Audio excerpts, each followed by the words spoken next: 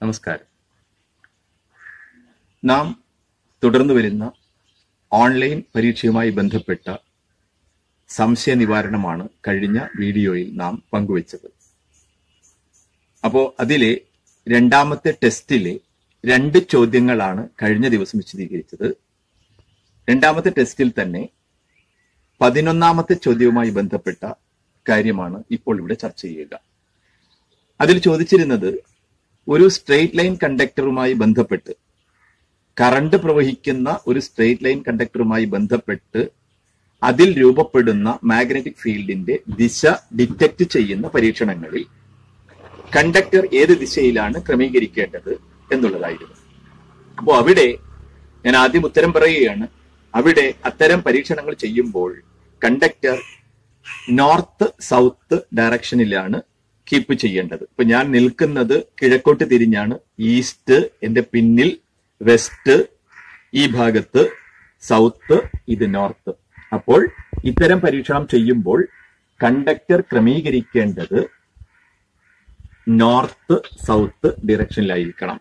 അപ്പോൾ കണ്ടക്ടറിന്റെ മുകൾ ഭാഗത്ത്, താഴ്ഭാഗത്തൊക്കെ മാഗ്നറ്റിക് ഫീൽഡ് കാണാൻ, അല്ലെങ്കിൽ ഉണ്ടാകുന്ന മാഗ്നറ്റിക് ഫീൽഡിന്റെ ഡിറക്ഷൻ ഡിറ്റക്ട് ചെയ്യാൻ നമ്മൾ കോമ്പസ് നീഡിൽ വെക്കുമ്പോൾ, അല്ലെങ്കിൽ മാഗ്നറ്റിക് കോമ്പസ് വെക്കുമ്പോൾ വ്യക്തമായ ഡിഫ്ലക്ഷൻ ഉണ്ടാവുകയും നമുക്ക് ശരിയായ നിഗമനത്തിൽ എത്താൻ പറ്റുകയും ചെയ്യും. അപ്പോൾ ഈ രീതിയിലാണ് വെക്കേണ്ടത്. അതായത് സൗത്ത് നോർത്ത് ഡിറക്ഷനിലാണ് കണ്ടക്ടർ വെക്കേണ്ടത്. ഇനി എന്തുകൊണ്ട് ഇങ്ങനെ വെക്കുന്നു എന്നുള്ളതാണ്. തിരിച്ച് നമുക്ക് എന്ത് ചെയ്യാം? ഞാൻ ഈ കണ്ടക്ടറിനെ ഈസ്റ്റ് വെസ്റ്റ് ഡിറക്ഷനിൽ വെച്ചു എന്ന് കരുതുക. ഇവിടെ ഉണ്ടാകുന്ന മാഗ്നറ്റിക് ഫീൽഡ്, ഇതിന്റെ മുകളിൽ, ഇതിന്റെ താഴെ, വശങ്ങളിലൊക്കെ ഉണ്ടാകുന്ന മാഗ്നറ്റിക് ഫീൽഡ് നമുക്ക് പരിശോധിക്കേണ്ടി വരാറുണ്ട്. അപ്പോൾ നമ്മൾ പറഞ്ഞു അതിന്റെ ഡിറക്ഷൻ കാണാൻ നമ്മൾ എന്താണ് ഉപയോഗിക്കുക? മാഗ്നറ്റിക് കോമ്പസ് ആണ് ഉപയോഗിക്കുക. അപ്പൊ ഞാൻ ഇവിടെ ഒരു മാഗ്നറ്റിക് കോമ്പസ് വെച്ചാൽ, സപ്പോസ് ഞാൻ മാഗ്നറ്റിക് കോമ്പസ് വെച്ചാൽ ഇവിടെ എർത്ത് മാഗ്നറ്റിക് ഫീൽഡ് ഉണ്ട്. നമുക്കറിയാം എർത്ത് മാഗ്നറ്റിക് ഫീൽഡിന്റെ ഡിറക്ഷൻ സൗത്തിൽ നിന്ന് നോർത്തിലേക്ക് ആയതുകൊണ്ട് കറണ്ട് പ്രവഹിക്കാത്ത അവസരത്തിൽ നമ്മളൊരു മാഗ്നറ്റിക് കോമ്പസ് ഇവിടെ വെച്ചാൽ കോമ്പസ് എങ്ങനെയായിരിക്കും ഇരിക്കുക? അഥവാ അതിന്റെ നോർത്ത് സൗത്ത് പോളുകൾ നോർത്ത് സൗത്ത് ഡിറക്ഷനിൽ ഇരിക്കും. ഈ രീതിയിലായിരിക്കും ഇരിക്കുക. ഇനി സ്വിച്ച് ഓൺ ചെയ്തു, ഇതിലൂടെ വൈദ്യുത പ്രവാഹം ഉണ്ടാകുന്നു. അപ്പോഴുണ്ടാകുന്ന മാഗ്നറ്റിക് ഫീൽഡിന്റെ ഡിറക്ഷൻ ഏത് എന്ന് പരിശോധിക്കലാണ് നമ്മുടെ ആവശ്യം. ഉദാഹരണത്തിന് ഞാൻ ഇത് വെച്ചുകൊണ്ട് ഞാൻ ഇതിലൂടെ ഈ കാണുന്ന ദിശയിൽ, അതായത് ഇപ്പൊ എന്നെ സംബന്ധിച്ചോളം ആണെങ്കിൽ വെസ്റ്റിൽ നിന്ന് ഈസ്റ്റിലേക്ക് കറണ്ട് ഫ്ലോ ചെയ്തു എന്ന് വിചാരിക്കുക. സ്വാഭാവികമായും നമുക്ക് ഇവിടുത്തെ മാഗ്നറ്റിക് ഫീൽഡ് ഇതില്ലാതെ കണ്ടു നോക്കാം. നമുക്കറിയാം റൈറ്റ് ഹാൻഡ് തമ്പ് ഉപയോഗിച്ച് കാണുമ്പോൾ നമ്മൾ നേരത്തെ പറഞ്ഞിട്ടുണ്ട് കറണ്ട് അങ്ങോട്ടായതുകൊണ്ട് വലത് കൈയുടെ തമ്പ് കറണ്ടിന്റെ ദിശയിലേക്ക് വരുത്തിക്കൊണ്ട് ഞാൻ ഈ കണ്ടക്ടറിനെ പിടിക്കുമ്പോൾ നമുക്കറിയാം ഇതിന്റെ എങ്ങനെ മാഗ്നറ്റിക് ഫീൽഡ് വരിക. ദാറ്റ് ഈസ് ഈ രീതിയിലാണ് വരിക. മുകൾ ഭാഗത്തെ മാഗ്നറ്റിക് ഫീൽഡ് സൗത്തിലേക്കും ഇവിടെ വെർട്ടിക്കലി ഡൗൺവേർഡും താഴെ സൗത്തിൽ നിന്ന് നോർത്തിലേക്കും ഇവിടെ മുകളിലേക്കുമായിരിക്കും. അപ്പൊ ഞാനിവിടെ ഒരു കോമ്പസ് വെച്ചിട്ടുണ്ട്.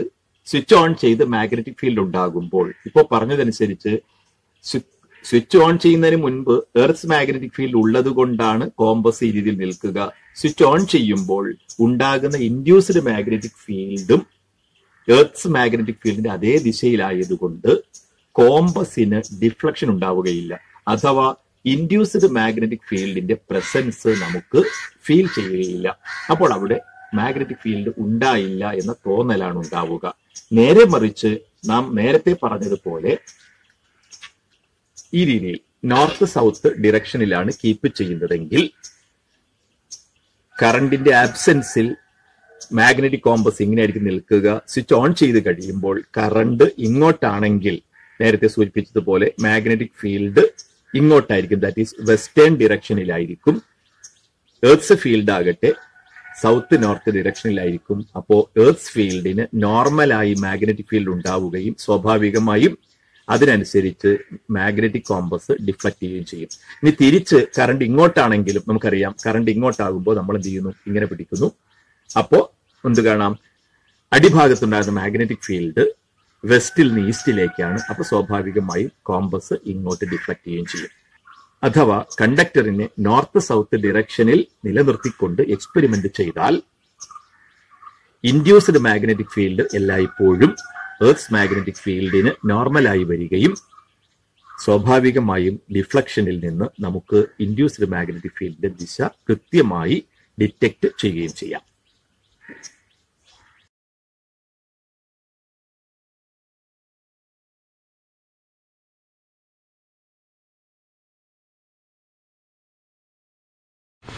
ഇനി അതിലെ 13ാമത്തെ ചോദ്യമായിരുന്നു, കിഴക്കോട്ട് തിരിഞ്ഞു നിന്ന് ഒരു കൊടിമരം വീക്ഷിക്കുന്ന ഒരു ബാലൻ കൊടിമരത്തിലൂടെ ഒരു വൈദ്യുത പ്രവാഹം ഉണ്ടായാൽ അതിന്റെ പരിസരത്തെ മാഗ്നറ്റിക് ഫീൽഡ് ദിശയാണ് ചോദിച്ചിരുന്നത്. അപ്പോൾ ഞാൻ ചോദ്യത്തിലേതുപോലെ തന്നെ ഞാൻ ഇതിനെ കൊടിമരമായി സങ്കല്പിക്കുകയാണ്. ചോദ്യത്തിൽ പറഞ്ഞത് ബാലൻ കിഴക്കോട്ട് തിരിഞ്ഞു നിൽക്കുന്നു എന്നാണ്. അപ്പോൾ ഞാൻ ഇപ്പോൾ നിൽക്കുന്നത് കിഴക്ക് ഭാഗത്തേക്ക് തിരിഞ്ഞാണ് നിൽക്കുന്നത്. അപ്പോൾ ഇതാണ് കൊടിമരം, ബാലനായി എന്നെ സങ്കല്പിക്കുക. ചോദ്യം ഇതായിരുന്നു, ഈ കൊടിമരത്തിലൂടെ മുകളിൽ നിന്ന് താഴേക്ക് പൊടുന്നനെ ഒരു വൈദ്യുത പ്രവാഹം ഉണ്ടായാൽ കൊടിമരത്തിന്റെ വലതുഭാഗത്ത്, അതായത് ഈ ഭാഗത്ത് മാഗ്നറ്റിക് ഫീൽഡിന്റെ ഡിറക്ഷൻ എങ്ങോട്ടായിരിക്കുമെന്നാണ് ചോദിച്ചത്. ഇവിടെ നമുക്ക് റൈറ്റ് ഹാൻഡ് തമ്പ് റൂൾ ഉപയോഗിച്ചാണ് ഇവിടെ നമുക്ക് ഉത്തരം കണ്ടെത്താൻ കഴിയുക. അപ്പോൾ നമുക്ക് ആദ്യം വലതുഭാഗത്ത് മാത്രമല്ല മൊത്തം നോക്കാം. കറണ്ട് താഴേക്കാണ്. ഞാൻ വലത് കൈ കൊണ്ട് കണ്ടക്ടറിനെ പിടിക്കാണ്. എങ്ങനെയാ പിടിക്കുക? കറണ്ട് മുകളിൽ നിന്ന് താഴേക്കായതുകൊണ്ട് തമ്പ് താഴേക്ക് വരുന്ന രീതിയിലാണ് പിടിച്ചിട്ടുണ്ട്. അപ്പോൾ എൻ്റെ കൈവിരലുകൾ നോക്കുക. അപ്പോൾ കൈവിരൽ അതിന്റെ മറുഭാഗത്തോടെ പോയി ഇതെങ്ങനെ തിരിഞ്ഞാൽ വരിക? ഇതാ ഇങ്ങനെയാണ് വരിക. അപ്പോൾ ഈ ഭാഗത്ത് മാഗ്നറ്റിക് ഫീൽഡ് ഇതാ കിഴക്കോട്ടാണ്, ഈസ്റ്റിലേക്കാണ്. ഈ ഭാഗത്ത് അങ്ങോട്ടാണ്, അതായത് സൗത്തിലേക്കാണ്. മറുഭാഗത്ത് ഇങ്ങോട്ടാണ് വരിക. അത് നോക്കിക്കോളൂ, ഇങ്ങനെ, അതായത് വെസ്റ്റേൺ ഡിറക്ഷനിലാണ്. ഇനി ഇവിടെ ആകട്ടെ അത് നോർത്തിലേക്കുമാണ്. അപ്പോൾ മാഗ്നറ്റിക് ഫീൽഡ് ലൈൻസ് ഇങ്ങനെയാണ്. അത് മാത്രം നോക്കിയാൽ മതി. കൈവിരൽ ഇങ്ങനെയാണ് വരിക. അപ്പോൾ അതുകൊണ്ട് മാഗ്നറ്റിക് ഫീൽഡിന്റെ ലൂപ്പ് ഇങ്ങനെയാണ് വരിക. അപ്പോൾ ഞാൻ ഒന്ന് വിരലോടിച്ചാൽ ഈ ഭാഗത്ത് മാഗ്നറ്റിക് ഫീൽഡ് ഈസ്റ്റേൺ ഡിറക്ഷനിലാണ്. ഈ ഭാഗത്ത് എത്തുമ്പോൾ, മറുഭാഗത്ത് എത്തുമ്പോൾ ആ ഫീൽഡ് സൗത്തിലേക്കാകും. ഈ ഭാഗത്ത്, അതായത് ചോദ്യത്തിൽ ചോദിച്ച വലതുഭാഗത്താകുമ്പോൾ മാഗ്നറ്റിക് ഫീൽഡ് ഇങ്ങോട്ടാണ്, അഥവാ പടിഞ്ഞാറ് ദിശയിലേക്കാണ്, വെസ്റ്റ് ഡിറക്ഷനിലാണ്. അതുപോലെ ഈ ഭാഗത്ത് നോക്കുക, ഇങ്ങനെയാണ് വരിക, നോർത്ത്.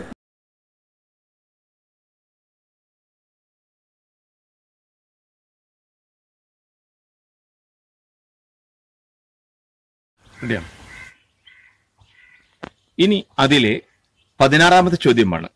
അതും എക്സ്പെരിമെന്റൽ അറേഞ്ച്മെന്റുമായി ബന്ധപ്പെട്ട ചോദ്യമാണ്.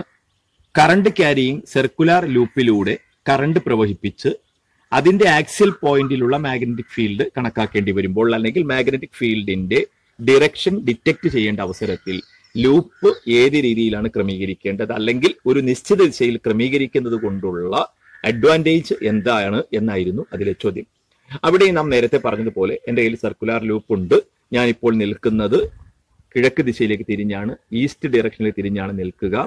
ഇത് സൗത്താണ്, ഇത് നോർത്താണ്. അപ്പൊ ഞാൻ നേരത്തെ പറഞ്ഞതുപോലെ എന്തുണ്ട്, ഇവിടെ എർത്ത്സ് മാഗ്നറ്റിക് ഫീൽഡ് ദിശയിലാണ് ഉണ്ടാവുക. അപ്പോൾ ഒരു മാഗ്നറ്റിക് കോമ്പസ് വെച്ചാൽ അതിന്റെ നീഡിൽ ഈ രീതിയിലായിരിക്കും ഇരിക്കുക. ഇനി ഞാൻ ലൂപ്പ് ഇങ്ങനെയാണ് വെക്കാന്ന് വിചാരിക്കുക. എന്നിട്ട് ആക്സിയൽ പോയിന്റിലെ ഫീൽഡ് കാണാൻ ഇതിങ്ങനെ വയ്ക്കുമ്പോൾ ഇവിടെ ഉണ്ടാകുന്ന പ്രശ്നം പഴയതുപോലെ തന്നെയാണ്. ഇപ്പൊ നമ്മൾ നേരത്തെ പറഞ്ഞു, ഞാനിപ്പോൾ ഇതിലൂടെ ക്ലോക്ക് വൈസ് ദിശയിൽ കറണ്ട് കടത്തിവിട്ടെന്ന് വിചാരിക്കുക. ഇങ്ങനെയാണ് കറണ്ട് കടന്നു പോകുന്നതെങ്കിൽ ഇതിലുണ്ടാകുന്ന മാഗ്നറ്റിക് ഫീൽഡ്, ആക്സിയൽ പോയിന്റിലെ മാഗ്നറ്റിക് ഫീൽഡ് രണ്ട് തരത്തിൽ കാണാം. നിങ്ങൾക്ക് നമ്മൾ നേരത്തെ പറഞ്ഞതുപോലെ കറണ്ടിന്റെ ഡിറക്ഷൻ നോക്കി കറണ്ട് ക്ലോക്ക് വൈസിലാണോ ആന്റി ക്ലോക്ക് വൈസിലാണോ നോക്കി ദിശ കാണാം. പക്ഷെ ഞാൻ ഈ രീതിയിൽ കാണുന്നത് മാത്രമേ ഉള്ളൂ. ഇതിലൂടെ ഇപ്പോൾ കറണ്ട് ഇങ്ങനെയാണ് പോകുന്നതെങ്കിൽ റൈറ്റ് ഹാൻഡ് തമ്പ് റൂൾ ഉപയോഗിച്ചാൽ നമ്മൾ ഇങ്ങനെ പിടിക്കുന്നു, അഥവാ ആക്സിയൽ പോയിന്റിലെ മാഗ്നറ്റിക് ഫീൽഡ് സൗത്തിൽ നിന്ന് നോർത്തിലേക്കായിരിക്കും. അപ്പോൾ ഇങ്ങനെ ഒരു കോമ്പസ് വെച്ചു.